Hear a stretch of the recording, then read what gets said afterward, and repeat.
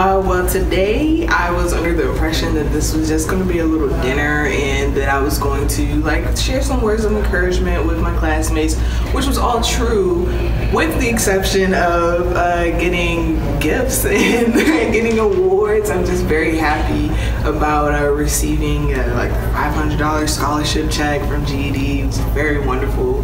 iPad, book bag, like special treatment. I didn't know what to think really. I was just like, okay, like I see she has this backpack. I'm like, okay, cool. Like I was really more so excited about the backpack because I love backpacks. So I was like, oh, is that for me? And then she said she had goodies in it. And then I find out afterwards that she flew all the way from Minnesota away for me to give me it was wonderful. I'm ecstatic really. I'm trying to figure out exactly what I want to go to UDC for.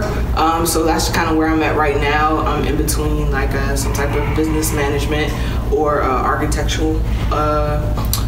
So yeah, that's where I'm at right now. I feel amazing, wonderful, fantastic, superb. Like I feel like I can accomplish anything right now, and I'm just gonna bottle this feeling and emotions up so that I can tap into it later.